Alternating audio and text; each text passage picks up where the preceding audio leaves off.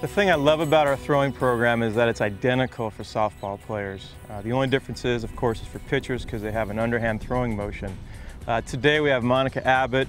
She's just recently joined our team, and we're really excited to take her through our program. She's going to do everything the same thing as the rest of the video as far as the arm circles, the J-band work, and the long toss.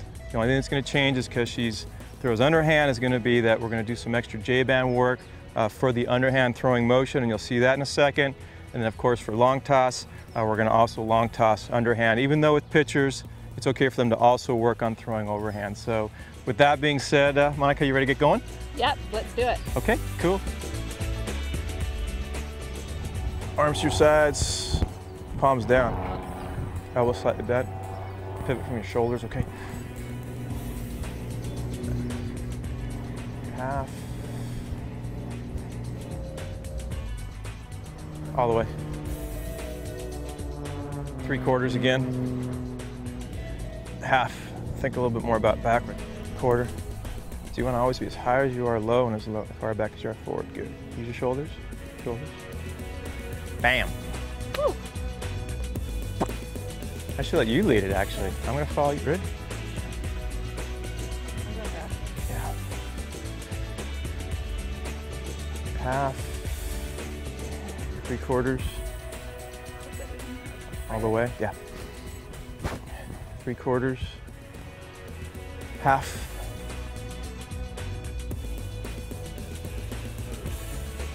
Little ones.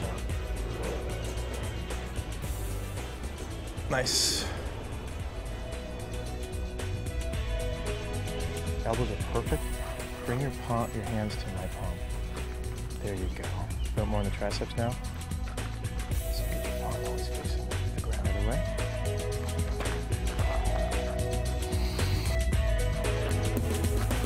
You okay? Internal rotation.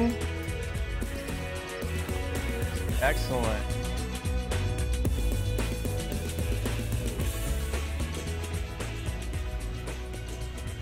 She's doing reverse throwing for softball pitchers who throw underhand rather than overhand.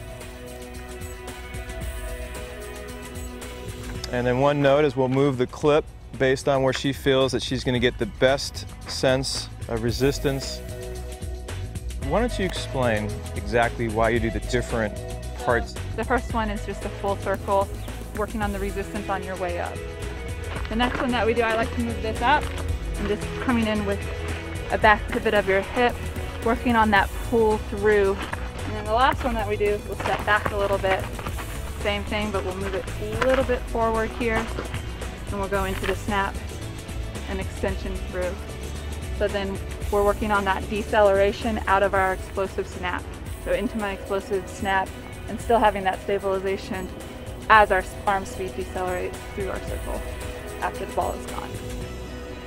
So as you just saw, what was great about that is Monica showed us that in the softball world, obviously with pitcher swing underhand, that we do additional J-band exercises when we're done. She's loose, she's ready to go now. She's ready to have a great throw.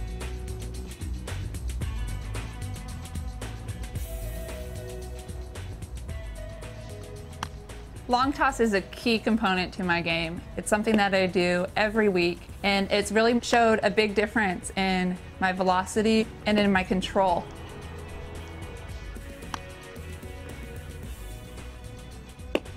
So free and easy.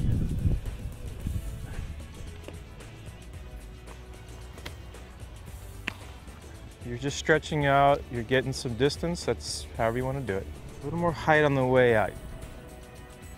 That's the one.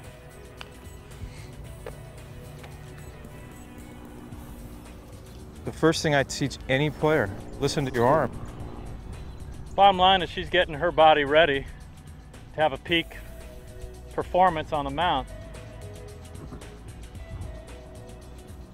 She is incredibly accurate. Try that same exact throw, just aim a little bit higher. I want you thinking more range of motion, extension. Aim higher. There you go. So we actually have a cue that we use. We take our hats off That's how you're gonna let him know you're done. He'll take his hat off too.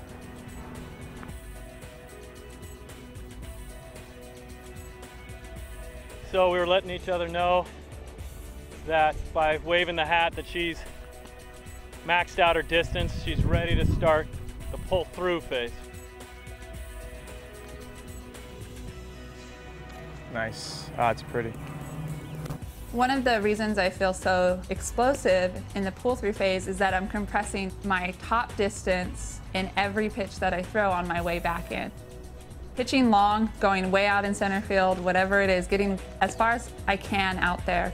It's such a key component to my pitching game. So she is nice and free and easy. Her arms completely opened up right now. When she gets back into this closer distance, her arm is going to be working so free, like that.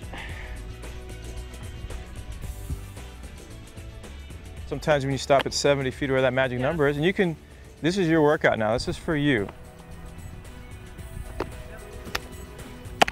Beauty. Oh, pretty. That was pretty.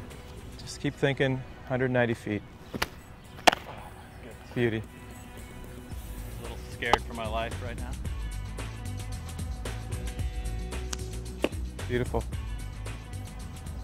We got to use our legs and we got to get as much as we can out of it. So driving through as hard as we can from a really long distance is really going to activate my lower body. See, I like that. I'm noticing your height is consistent. Okay, one more. Long toss is one of a key component for me in my game. It's something that I do every week. As a softball pitcher and as women, that's really important for us, is to really use our lower body as much as we can. When you extend and throw distance, you're really able to drive with your legs and with your hips, and that all translates when you step back on the mound. I really like about throwing distances, as I work my way out to my top distance, is I get to stretch out my arm and it feels awesome. So as you go out there, really just kind of letting it fly and really getting that really good stretch through your entire body, but especially in your arm. But once I've reached my peak distance, I start to move back in, and that's where it starts to get fun and exciting. That's where you're really able to pull through with those hips, really drive through the ball. And through that pull through phase, that's when you're really able to see a big difference and start to see such explosion, and that's really cool.